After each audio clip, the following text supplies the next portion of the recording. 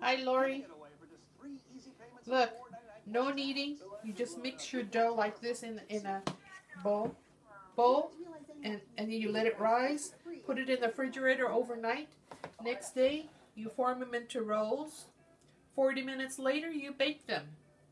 Very chewy, soft, centered, crusty crust. You'll like it. I'll send you recipe. You too, Elaine. It's easy enough for you and Auntie Fusa to do. So here goes.